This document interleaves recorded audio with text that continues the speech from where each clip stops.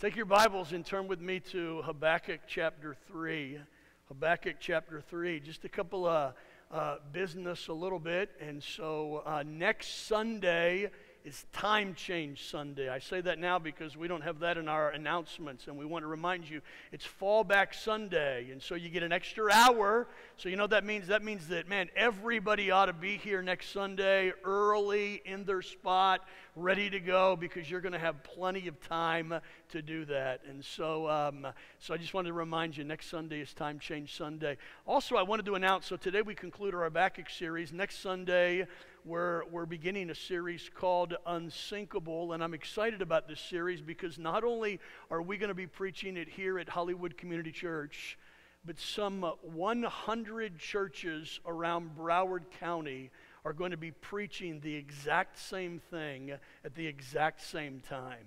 How cool is that? And so as churches, we've come together and we've sat back and thought, how cool would it be if all of us for a month stood in the pulpit and we preached the exact same thing? And so many of the churches, you name the bigger ones, from Church by the Glades to Calvary Chapel to Coral Ridge to the smaller churches around us, we're going to be preaching the exact same sermon series. So I think that's really cool. It demonstrates unity in the body of Christ as God grows and God builds His church here in Broward County. And so the simple thing that we're going to be dealing with 4 simple and practical truths of the gospel. And so we're sitting back, and so if you have a friend, if you have a neighbor, if you have someone who does not know Jesus, this is going to be a great opportunity for you to invite them to come, because we are clearly going to be articulating the gospel in the next few weeks. And so I'm excited about that, and so you please make sure and be here. So I want to begin today by playing a little game, all right? So I want you to play a game with me as we begin. The game very simply is this. I've titled the game, What Would It Take? All right? Just a simple game. So I'm going to ask you a couple of questions. What would it take? And you think through. If you feel free to answer, you play along with me today. So the first is this. What would it take to make you give up on your favorite sports team? Some of you might sit back and think, been there, done that, right? Already done that right there this year, all right? What would it take for you to give up on your favorite sports team? For them not to win a game at all, for them to trade your favorite player, for you to walk away and say, man, I've cheered for this team for so many years, but I am done. I text some of our guys on Saturday. You guys know I'm a huge college football fan, and I text some of our guys, and one of our guys who is a fan, last week at the end of the week, I sent him a text quickly and say, boy, sorry about the game, and he wrote me back and said, I'm done. I'm done, Brian. Of course, when won yesterday, he was no longer done. He was all excited about So here's the second question. What would it take for you to quit your job? For you just to walk away. You sit back and say, Brian, if I won the lottery, I would quit my job right away. Huh? Maybe it would be if your boss just treated you in a way that you do not deserve to be treated. And you say, you know what? I'm done. I'm out of here. What would it take? Sometimes we live these scenarios. What would it take? What would it take for you to sell your house and move to another state? Maybe we had to ask Clayton that. Maybe it would take your grandkids being somewhere else. We find that, especially here in Hollywood. Hollywood is one of the most transitory places in South Florida. What would it take for you to say, I am out of here. I'm selling my house. I'm moving somewhere else. Here's the fourth question. What would it take for you to have a crisis of faith and walk away from God? What would it take? What would have to happen in your life for you to sit back and say, man, I'm done. I've done this, I've practiced this, I've been faithful, I've done all of this, but I just can't take it anymore. I am done. Well, as you've seen the last 3 weeks, that is precisely the dilemma that Habakkuk faced. For the past 3 weeks, we've been tracing Habakkuk's personal journey from a place of questioning, doubt, and confusion to a place of faith, hope, and confidence. I was reading this week, and Vance Havner made a great statement. He's with the Lord now, but he made a great statement about the book of Habakkuk. He says that the book of Habakkuk begins with a question mark, but it ends with an exclamation point. I love that. And by the way, there's nothing wrong with having moments of question marks in our life. There's nothing wrong with having times in which we sit back and we question, we don't understand, and maybe even to be a little confused, as long as it drives us to God instead of driving us away from God. We began this series by admitting that there are many things that happen in life that just don't make sense to us. And we could list so many of them. Why do some people experience great wealth while others experience extreme poverty? It just doesn't make sense. How can God, as Jose mentioned last week in the message, how can God allow little children to be bought and sold as sex slaves? We look at the news and it just doesn't make any sense to us. Maybe you're here today and you were abused as a child and you sit back and say, Brian, I don't understand. Why did my parent not love me? And why did my parent abuse me as a child? Or maybe you're here today and you're struggling financially and you're sitting back asking the question, why doesn't God help me pay my bills? I've cried out to Him. I have financial needs and I've asked God to meet those needs, and as of yet He's chosen not to do so. Maybe today you're in a state of confusion. How do we respond when life just doesn't make sense? Brad answered that question in the first message of the series. The answer simply was this: look up. When life doesn't make sense around you, look up. Take your eyes off of your circumstances and put your eyes on God. As Habakkuk asked that question, God responded to him with the statement, "For I am doing a work in your days that you would not believe if I told it to you." We then, in the second week of our series, asked the question, why doesn't God answer my prayers? All of us have struggled with that at times. We've prayed and we've asked God to do something, and yet, for some reason, God has not answered our prayers. And the answer we saw very simply is this: live like you believe it, even if you don't see it. In other words, it's this: we walk by faith and we don't walk by sight. The problem with us at times is we want all of the answers to us. We always want 1 + 1 to equal 2 and 2 + 2 to equal 4. And we want God to give us all of those answers, and He doesn't always give us those answers. Last week, Pastor Jose did a wonderful job challenging us in the area of personal revival. And he challenged us with this thought: revival comes when we are in awe of God. In other words, when we see God as He really is. David just a few moments ago read Habakkuk chapter 3, verses 1 through 15, and we didn't take the time and flesh out those verses, but in those verses, Habakkuk gives us a visual depiction of who God is. And as Brad mentioned, Habakkuk goes back and he reminds himself of everything that God had done for the children of Israel and how God had brought them up to this point.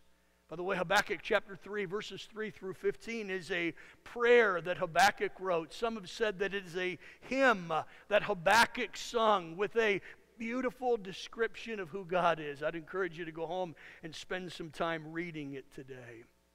The simple truth is this: the book of Habakkuk is all about faith in God. As a matter of fact, the theme verse, we saw it several weeks ago, has Habakkuk chapter 2 and verse 4 that says this: the just shall live by faith. And I trust that today that you are living by faith for this reason, because the writer of Hebrews says that without faith, it's impossible to please God. So if you and I are not demonstrating faith on a regular basis, God is not pleased with our lives. I would sit back and answer one question, because you might say, Brian, why are we spending time in the book of Habakkuk, which is kind of an obscure book in the Old Testament? And the simple truth is this: prophetic books are important. We spend a lot of time in the Gospels. We spend a lot of time in Paul's writings, but prophetic books are important. Think about this. Prophetic books deal with the weighty issues of life. Someone has said this, that without the Old Testament prophets, our faith would grow shallow and weak, unable to stand up to the rigors of life. We live in a day in which the best-selling books and, quite frankly, the most popular preachers tell you how to prosper, tell you how to succeed, tell you how to live the good life. And let's be honest, it's not hard to have faith when you are prospering, succeeding, and living your best life right now. It's not hard to have faith in those moments. But the book of Habakkuk and the Old Testament prophets teach us to have faith not in the best of times, but how you and I can have faith in the worst of times. It teaches us how to have faith not when we're living on the mountaintop, but how do we have faith when we are living in the valley. And you might sit back today and say, Brian, that's not me. Everything's good, man. Money in the bank, kids are healthy. I'm healthy, man. I'm living it. Listen, you know as well as I do, there is going to come a time in your life when you're going to walk through the valley. And it's really easy to have faith when everything is going well. But Habakkuk teaches us, how do we have faith when the roof caves in? How do we have faith when everything seems to be going wrong?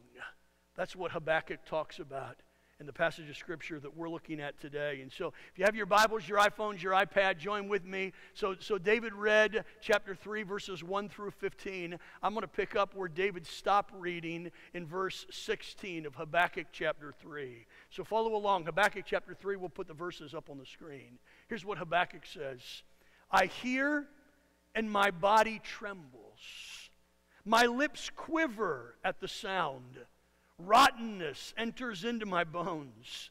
My legs tremble beneath me, yet I will quietly wait for the day of trouble to come upon people who evade us.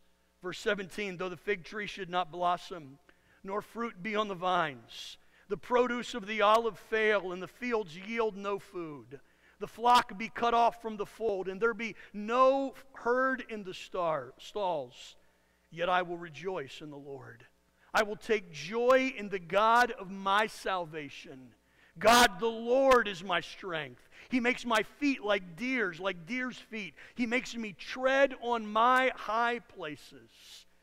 To the choir master with stringed instruments, just a little instruction Habakkuk gives for those who are going to sing those verses. Would you pray with me today? God, increase our faith today. Father, I don't know where everybody in the congregation is today. Lord, I'm sure there's some that are here today whose faith is just incredibly strong. They've seen you act in their lives, and their faith is strong. Lord, there maybe are some others here today that are struggling. Things just don't seem to be going the way they want them to go. And they question where you are and what you're doing. It's hard for them to see your hand in their lives. Maybe they've cried out to you, and for one reason or another, they don't feel like they have received a response. God, I pray that you would strengthen our faith today. Help us to see that God is alive and well in our lives. And help us to learn to trust you no matter what. Teach us from your word today, and it's in Jesus' precious name we pray.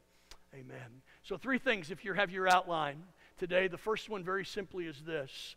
When you are afraid, rest in the Lord. Let me say that again. When you are afraid, rest in the Lord. Say that with me today. Rest in the Lord. Say that with me.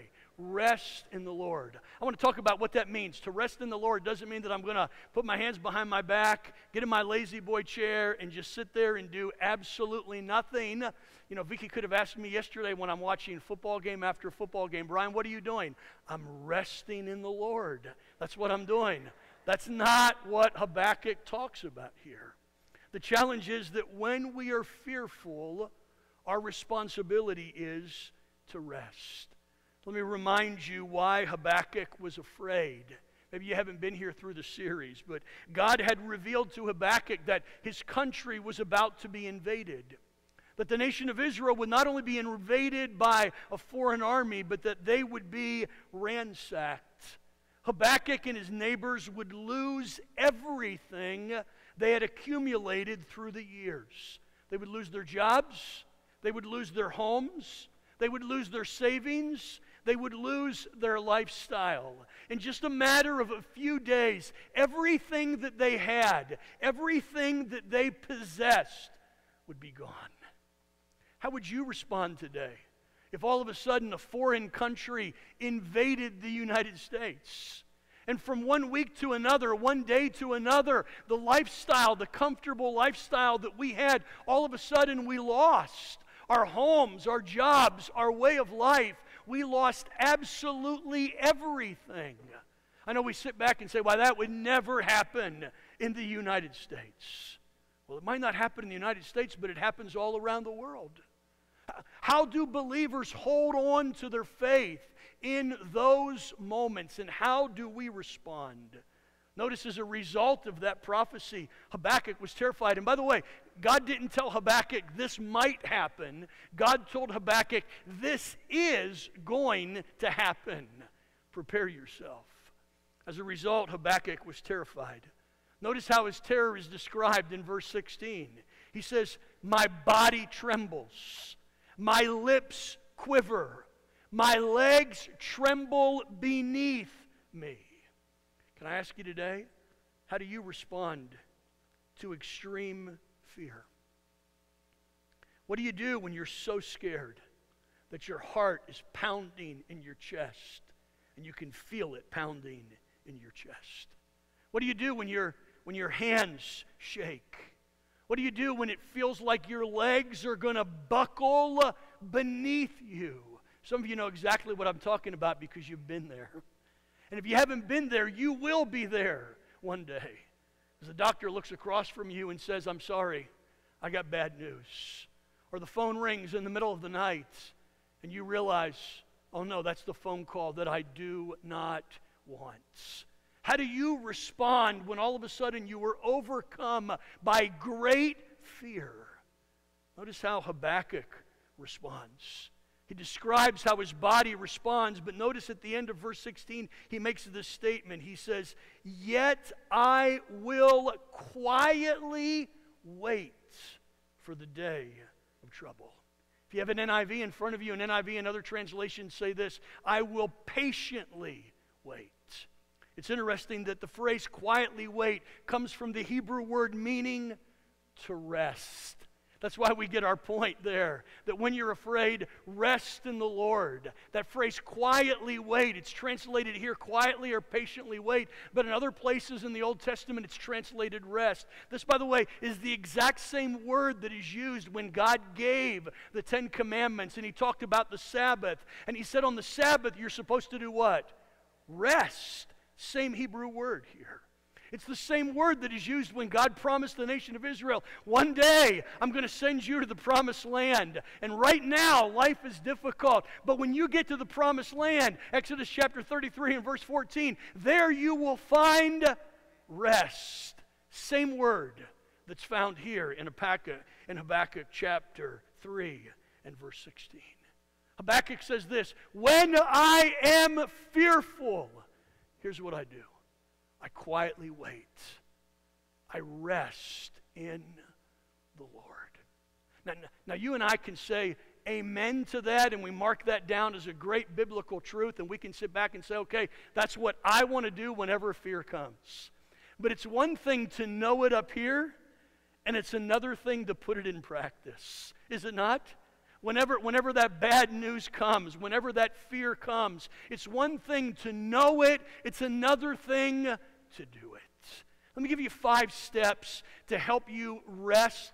They're not in your outline, but let me give them to you. 5 steps that will help you rest in the moment of fear. The first is this: release your burdens. Release your burdens. 1 Peter 5:7, we looked at this verse a few weeks ago as we looked at baggage, but Peter says this: casting all of your cares, casting all of your anxieties on him, for he cares for you. As I mentioned a few moments ago, we tend to think that resting is doing nothing. But rest in the Bible is not a passive verb. Rest in the Bible is an action verb. And rest is this action verb, this transaction, as it will, that goes on between you and God. And resting doesn't mean, as I insinuated a few moments ago, that I'm sitting in the lazy boy saying, okay, God, bring me this, that, and the other. I'd like to have a glass of iced tea, and then it'd be great if you'd provide me this. I'm resting. That's not what the term means. Resting is this divine trust. To trust, to rest is a verb. It means that God, with your help, I'm going to give up worrying. I'm going to give up reasoning. I'm going to give up anxiety. And I want to enter into your rest with simple, childlike faith. Here's what it means practically, and this is for me too. It means you stop Googling your symptoms and you start reading God's Word. Does that make sense? Does that resonate with anybody else? You sit back and Vicky's smiling because she knows I do this all the time. So all of a sudden, where's Brad? Brad and I are notorious about this. And so all of a sudden we have a pain, and that pain in my mind is turned from a pain to, I'm dying of cancer. I only have a few weeks to live. I Googled this, and somebody who had this exact pain didn't live longer than just a couple of months. That's what's going to happen to me. How do you rest when you do that? That's not resting in the Lord. Resting is, okay, I'm going to trust God. I'm going to roll that worry, I'm going to roll that anxiety over on to him. I'm going to release that burden. And by the way, that can only be done through faith.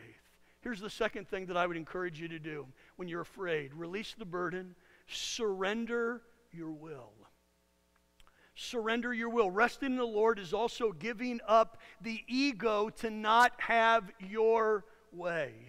Surrendering to God's will helps you rest. You will know that you have reached this place when you trust him to work everything out without your help. Resting means, okay, God, I don't know what the future holds, but I'm going to surrender it to you because your will is better than mine.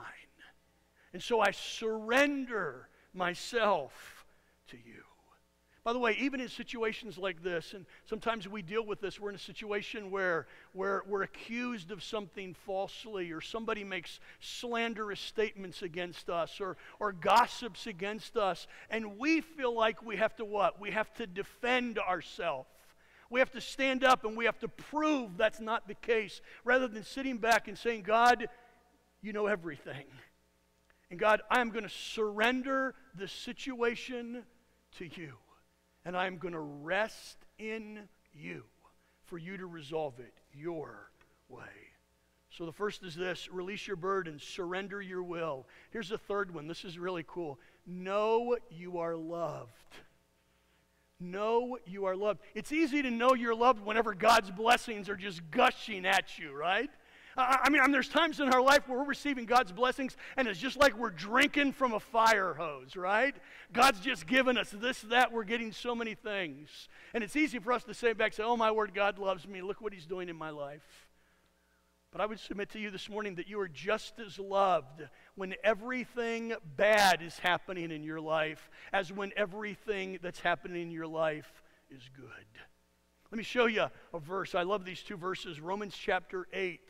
Verses 35 and then verse 37. Notice what Paul says. Paul asks the question. He says, who shall separate us from the love of Christ? Question mark. Shall tribulation? Rhetorical question. What's the answer? No. Distress? No. Persecution? No. Famine? No. Nakedness? No. Danger or sword? Paul is saying none of those things separate you and I from the love of God. Even when we're going through those things, we are immensely loved by God. Verse 37, no, in all of these things, which things? Tribulation, distress, persecution, famine, nakedness, danger, sword. In all of these things, we are more than conquerors. How? Through Him who what? Who loved us.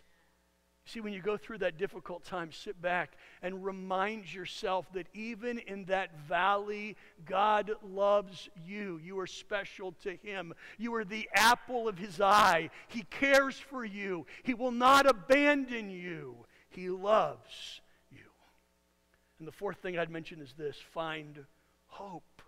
Find hope. Release your burden, surrender your will, know that you are loved, and find hope. That's exactly what Habakkuk did. God had told Habakkuk that invasion, destruction, and loss were coming. But He also assured him that one day God would judge the Babylonians for their sins, and that He would ultimately deliver His people. So in the midst of fears, here's what Habakkuk did. He waited patiently for God. The ability to step away from the busy world is a blessing. Or enter into divine rest, is a blessing that can be yours and mine. As I mentioned a few moments ago, stepping back and trying to figure everything out, making sure that all of this adds up or all of this adds up, never works.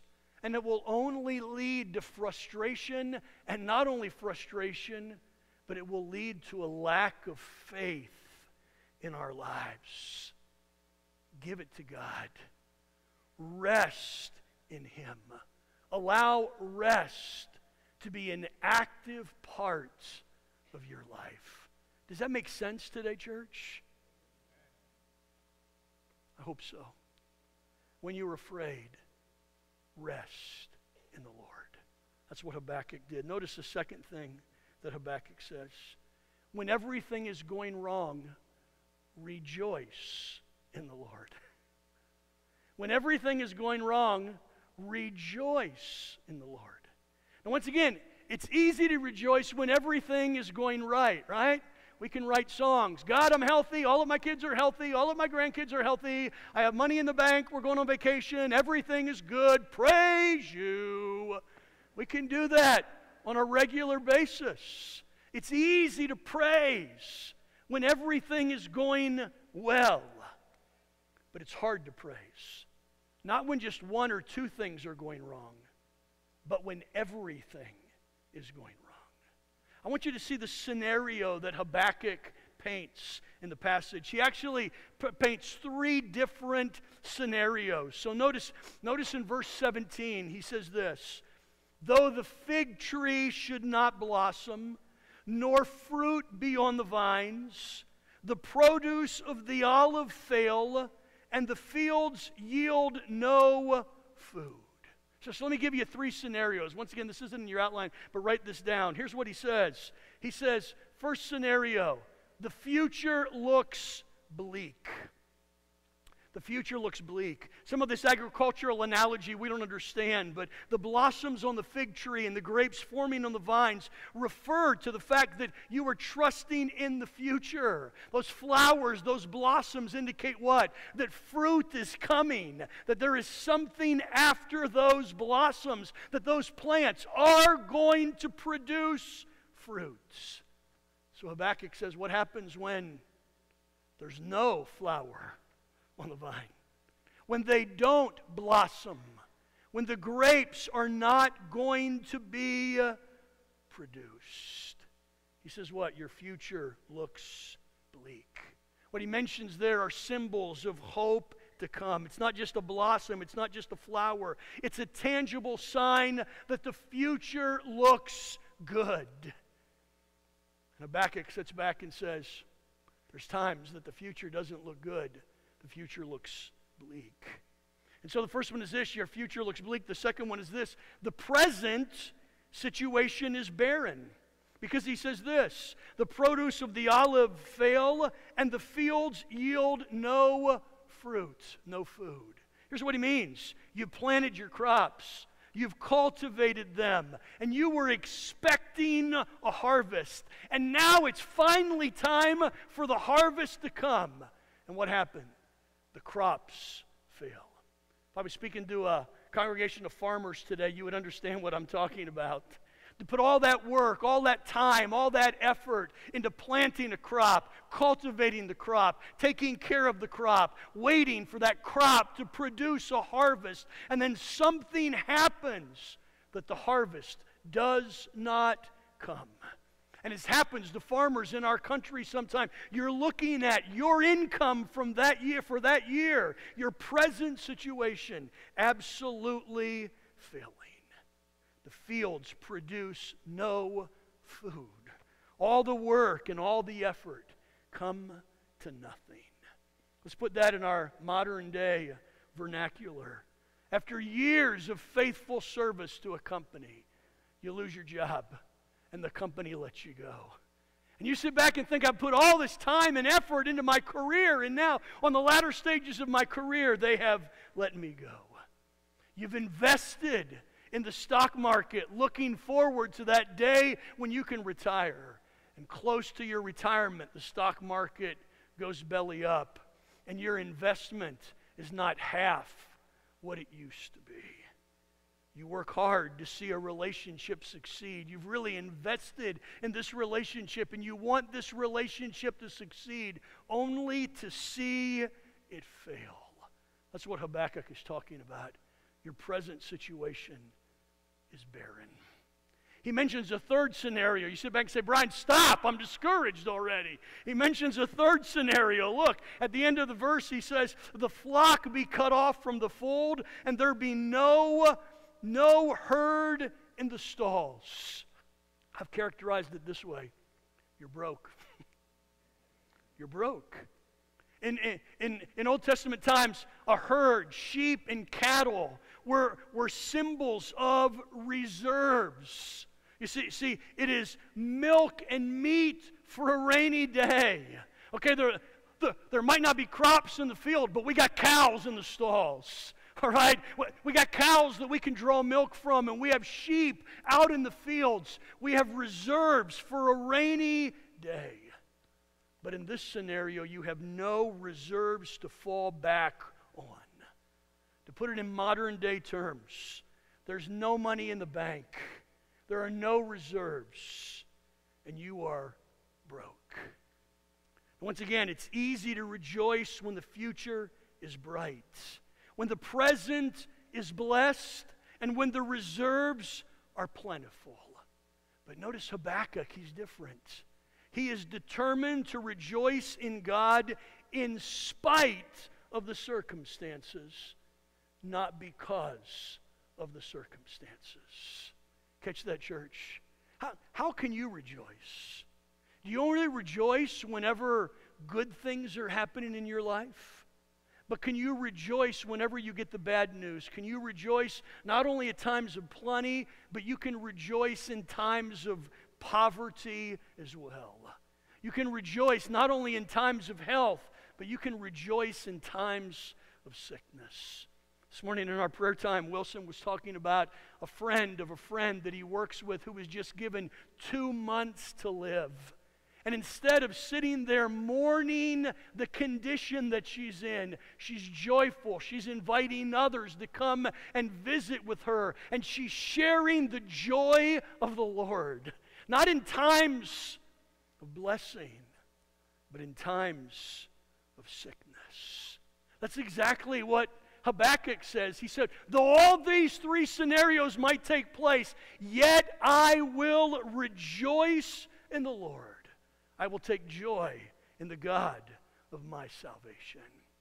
As I read this, I was reminded of the Apostle Paul, some of the words of the Apostle Paul. Whether you're familiar or not, but several of the New Testament books are what we call prison epistles. The prison epistles are books, they're letters that Paul wrote when he was in prison, when he was shackled. All right, he wasn't at the Hilton, enjoying a buffet breakfast. He was in prison, shackled, and while he was in prison, he wrote several of the New Testament books. One of those books is the book of Philippians. And you would think that Paul, who was in prison, would be going through this time of personal anguish and struggle in worshiping the Lord. But Paul makes this statement in Philippians chapter 4 and verse 4. He says this, "Rejoice in the Lord always. And again, I say, rejoice." Once again, he wrote that in prison. And if you read the New Testament, how many times do we find Paul and Barnabas and other prisoners in prison singing, having a worship service in prison? They learned to do what? To praise in the midst of difficulty. I love this verse in 1 Thessalonians, also one of the prison epistles. Do we have this next verse? Paul says this, "Rejoice always, pray without ceasing, give thanks in all circumstances." Notice what he says, "For this is the will of God in Christ Jesus for you." He doesn't say that God's will is for you to escape it and for that momentary poverty to become huge blessing. He says, no, whatever your circumstances, rejoice. For this is God's will for you. Philippians chapter 4 and verse 11, I didn't put it up on the screen, but that prison epistle, Paul makes this statement which blows my mind. He says this, "I have learned whatever my situation is to be content." To be happy. In other words, so Paul says, I can be happy in prison or I can be happy in a plush circumstance. I can be happy in health or I can be happy not having health. I can be happy with much or I can be happy with little. Here's what Habakkuk says. When everything is going wrong, rejoice in the Lord. Let me show you a third thing, and we'll be done today. The third thing that he says this, when you feel weak, rely on the Lord. When you feel weak, rely on the Lord. The first is this, when you're afraid, rest in the Lord. When everything is going wrong, rejoice in the Lord. The third thing is this, when you feel weak, rely on the Lord. Notice verse 19, what he says. God, the Lord, is my strength. He makes my feet like deer's feet. He makes me tread on my high places. Now, most of us are city folks, right? Anybody here is country? Anybody here country?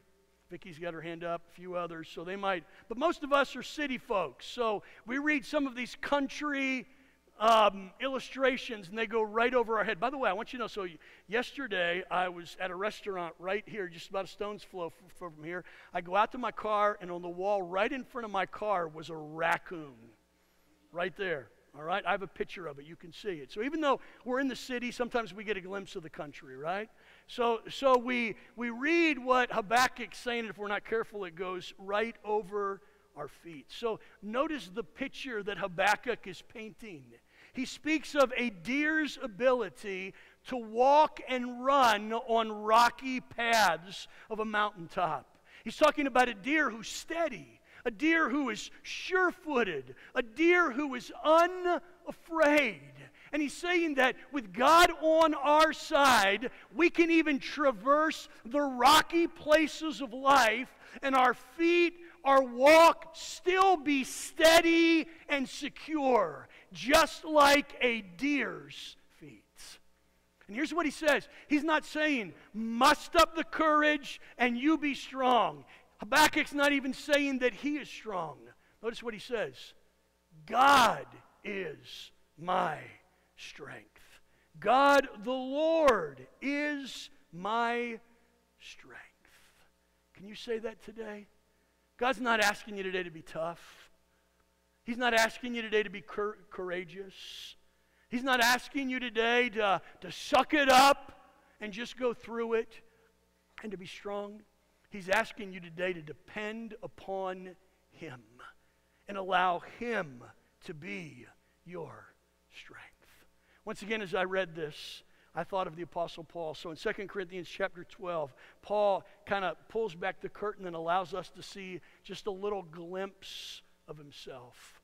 And Paul makes a statement there in 2 Corinthians chapter 12. He said this, he said, I had a thorn in the flesh, a messenger of Satan that buffeted me, that attacked me. Now, there's been a lot of speculation as to what Paul was referring to. Some have guessed that Paul had this physical ailment, and they've guessed everything from elephantitis to having deformed hands because somebody else wrote for him. We don't know exactly what it is. Some things think that Paul was simply oppressed by a demon, because there in the passage he says there was a messenger of Satan that attacked me. And others think maybe it was just the persecution that he was going under from the church, the Judaism that was there when he was preaching. We're not sure, but Paul says this, I had this thorn in the flesh that buffeted me. I had something that affected me. And here's what Paul said, I asked God 3 times to remove it. Can you relate with that? God, I got this physical ailment. Please heal me of it. God, I got this thorn in the flesh, this messenger of Satan, my neighbor who's driving me crazy. Please free me from him or her. Or God, I'm being treated unjustly. God, please free me from this. And I ask God not once, not twice, not 3 times. And God's response is not to heal me. God's response is not to free me from that. God's response is this, and you can see it in the passage. He tells Paul, he said, here's my answer. My grace is sufficient for you. For my strength is made perfect in your weakness. In other words, God's answer to Paul was not relief. It was not freedom from the problem that was bothering him. God's answer to Paul was this, trust in me. Allow me to be your strength. Even when life doesn't make sense. Even when you want freed. And Paul makes this testimony in 2 Corinthians chapter 12 and verse 10. Notice it, memorize it, allow it to sink into your mind and heart. He says this, for the sake of Christ then, I am content with weakness. I'm content with insults, with hardships, persecutions, and calamities. Wow, can you say that today? I don't know whether I could ever say that. Okay, God, you know what? I'm good with it. I lost my job. That's okay. God, I'm not going to live long. That's all right. I'm not sure what we're going to eat tomorrow. I'm good with that, God. I'm content with weakness, insults, hardships, persecutions, and calamities. Can you put that verse back up? Because I want you to see that last phrase. Paul makes this statement. For when I am weak, then I am strong. When I'm weak, then I'm strong. Listen, church, here's what I want you to get. The God who is in you is greater and stronger than the circumstances around you. Let that sink into your mind and heart. The God who is in you is greater and stronger than any circumstances you might face. And so with Paul, with Habakkuk, whenever those situations come, can you sit back and say this, I am trusting in God no matter